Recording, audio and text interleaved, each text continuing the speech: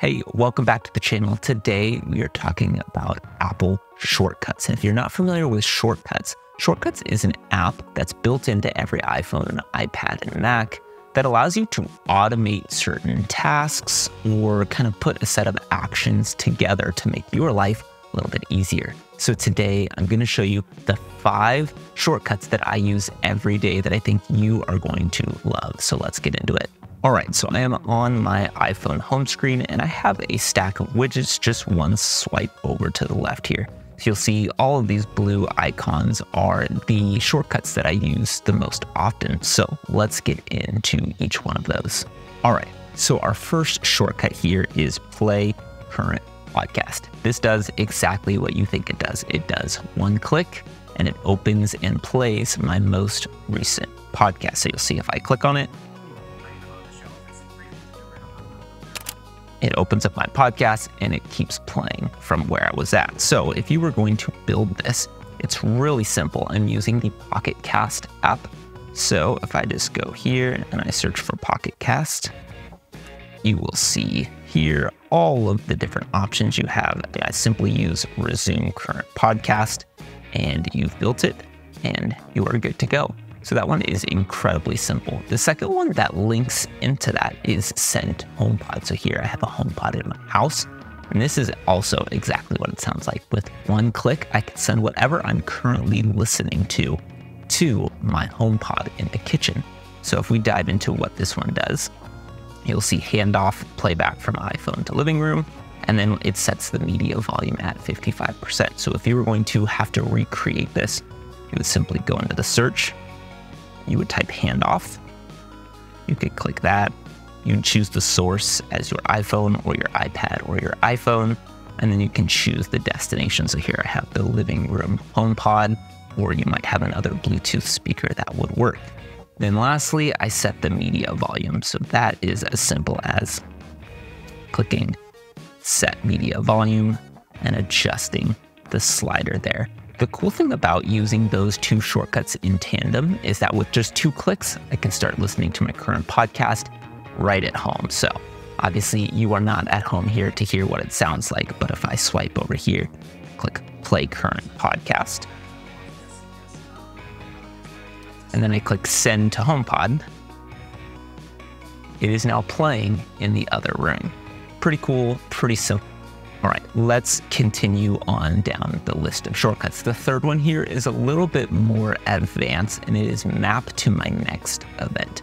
So what this shortcut is going to do is it's going to look at my calendar and pull all of the events that I have for the day with a location, and it allows me to quickly click on one of them and get directions to that place. So I'm gonna do it right now just so you can see. So if I click on it, I've got 3 items: Top of the Rock, lunch with friends, and check-in to my hotel. All I have to do is click on one of them and it will give me directions either in Apple Maps or Google Maps or whatever is your app of choice. So let's talk about how this one is built. So if we click here into the edit settings, it starts with find all calendar events where the following are true. This is a default one for the Apple Calendar. So if you're using iCloud, Google, Outlook, and you have it synced into the Apple Calendar, you'll be good to go. So you have find all calendar events where all is true. I want the start date to be today because I want to look for events where I need to go to them today. And I want the location to have something in it. So that's why I have location is anything.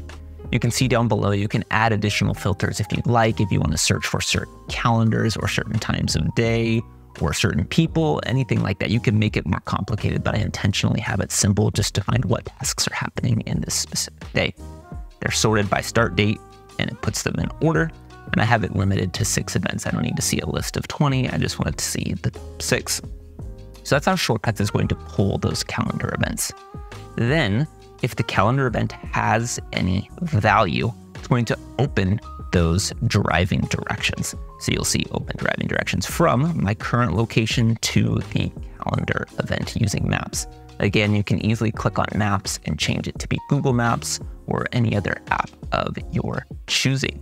Otherwise, it sends an alert that says no events.